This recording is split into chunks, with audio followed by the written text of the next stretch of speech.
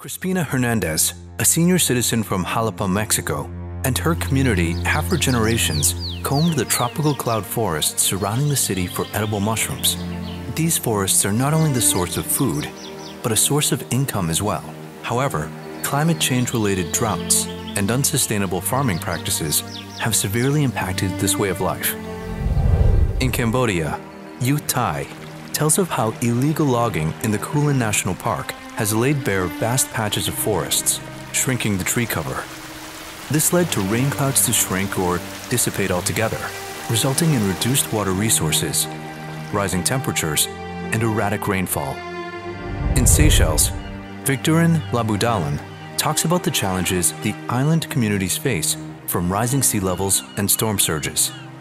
Some areas that used to have houses are now underwater, and the continuing saltwater intrusion is threatening crop cultivation.